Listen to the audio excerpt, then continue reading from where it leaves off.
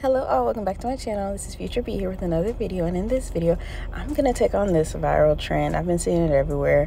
Have you seen it too? It's the blushing nails. In this video I'm gonna show you two different ways that you can do the blushing nail trend. I will say that I really like this. I think I've tried it one other time. I don't think I ever put that video out there, but I really like this trend. And it's not really so much that I think it's because the nails actually look like they're blushing. To me, they don't look like they're blushing. I think that it more so looks like a circular ombre. Am I weird? Is that weird? I don't know. But I think it looks like a circular ombre, and that's why I like it. So I wanted to try it. I'm going to be using these two colors that I have already shown you here. One color is going to be the base color. The other one is going to be the blushing color that I'm going to use. This pink had like gold reflex in it. It is so pretty. And it's kind of like a dark pink. I wouldn't call it like a terracotta, but it's like a darker pink. And I think I would still consider it kind of to be a nude. I don't know. You let me know. What would you call this color? Do you think it's still on the pinky nude level? It's kind of dark, but I really liked it. I don't know. I can't really put my finger on why I liked it so much, but I really like this color. Also, while I was applying the acrylic, I was also playing with different bead sizes. Yeah, I don't do that too often, but I was playing with my different bead sizes. So tell me if you notice it when you see it. But on my first finger, I'm gonna go in with a 4 bead. On my middle finger, I'm gonna go in with 3 beads. On my ring finger, I'm gonna go in with 2 beads. And then on my pinky nail, I'm gonna go in with 1 bead.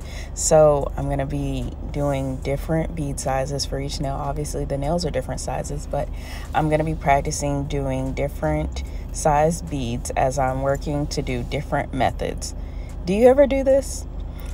To me, this was kind of playful because sometimes I be playing whenever I'm doing my nails. But I wanted to practice doing different types of methods. So for this pointer nail, I went in with the first bead right where the natural nail meets the nail tip. I'm covering that up. Now I'm going to go in with another bead just below that one. And then I'm going to go in with a bead really close at the free edge, and then lastly I'm gonna go in with a bead above the first bead that I used, and that one I will push up into the cuticle area, and then that nail will be done.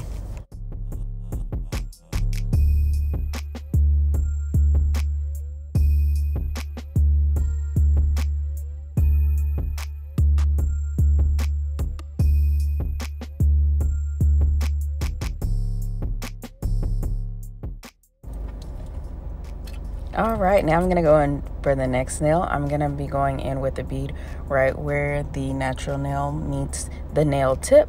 I'm gonna be moving that one down the nail. You see it took up a little bit more space than the first bead did when I was on my first finger, you see? And now I'm gonna go in with a bead just below that one, and this bead is also going to take care of the free edge. I'm gonna work that down, just pulling and letting the color fill the nail tip. And look, it looks pretty even. And now I'm gonna go in with the last bead, which is gonna be above the first one. I'm pushing it up into the cuticle area, and then I'm smoothing it down the nail. I don't always go as close as probably I could go into the cuticle area. I never want to flood my cuticles, so sometimes I go a little bit below that just to be safe. And it doesn't hurt to be safe. It's not enough that, you know, I think that I need a fill or anything like that, but I like to do it just to be safe. So on my ring finger, I went in with a bead right where the natural nail and the nail tip meet, and I've worked that all the way down the nail. Now I'm going in with another bead. I'm going to put that one slightly above the last bead, pushing it into the cuticle area and then smoothing it down the nail. So I only use 2 beads on that nail. And then lastly, on my pinky nail, I'm only going to use 1 bead. So I'm going to use a pretty big bead. So if you notice, my beads have gotten bigger and bigger as I'm using less beads to fill the nail.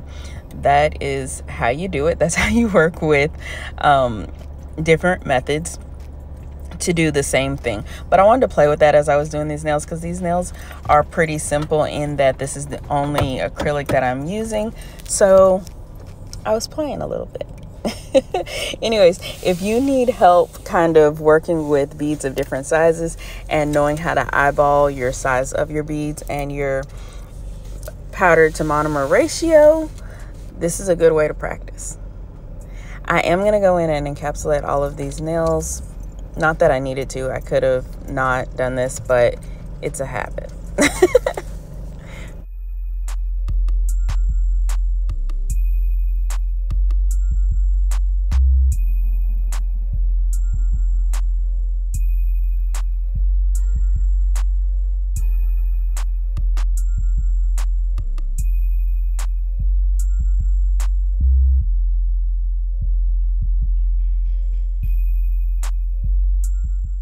All right, acrylic applied. As you can see, the pinky nails is still wet.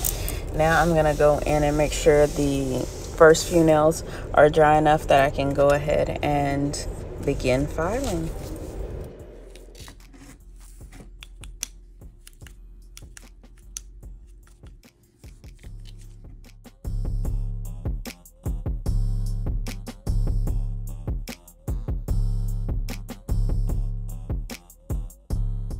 So when I've seen other people do these nails, it's like the process is simple enough. You go in with a little base coat on the nails that you would like for the technique to be applied to. And I've seen people go in with powder pigment. I've seen people go in with eyeshadow. I've seen people go in with acrylic. I've seen people go in with a lot of different items to do this. The first way I'm going to do it is to go in with a little acrylic. This is a red color from Glam and Glitz, and I'm just applying a little bit of it onto the nail there. I have cured the nails after I put the base coat on it. You see I'm going in with more base coat, and then I'm going to put more acrylic on the nail. The good thing about the way I did it is that if it had been enough pigment on the nail, by applying the base coat as I did, I could see what the nail looked like. I could decide if it was more, and then I could add more, which is exactly what I did. Also, I'm using this fan brush to apply it because I didn't want to apply too much. I think if I had used like a scoop and applied it, I would have applied way too much. So now I'm going to go in with top coat. I'm going to see what the final look is going to be. You see it there. It is blushing. The color is not far from the base color. I think it came out really, really cute. Now I'm going to show you how to do it with eyeshadow. So this eyeshadow palette that I'm using is an Anastasia eyeshadow palette. I'm going to go in and I'm going to apply a little bit on the nail. I will say that the color that I was using was, in my opinion, probably a little too far from the base color of the nails. And so on this nail, it kind of looks more like bruised than blushing. But really, that's just because I'm under a pretty bright light. Under natural lighting, it did not look as stark. But I would say use a color that is close to the base coat that you're going to be using. Also, I think I did it in a couple of different ways on the different nails. Can you tell which nails I use eyeshadow and which nails I use acrylic on? Let me know down below. Which ones do you think it is? Because I did it differently kind of on each nail. I didn't show that process, but you saw it on the first finger as well as on the middle finger. 2 ways to do the blushing nail design. Tell me which other fingers I went in with the eyeshadow and which other fingers I went in with the acrylic powder. Overall, I think these nails are really cute, and I was happy to wear them for as long as I did. And I really like this base color. It is just so pretty. What do you think? Have you tried this nail design? Are you gonna try this nail design? Do you get what I mean whenever I say bruised over blushing? Anyways, I'll see you in the next video.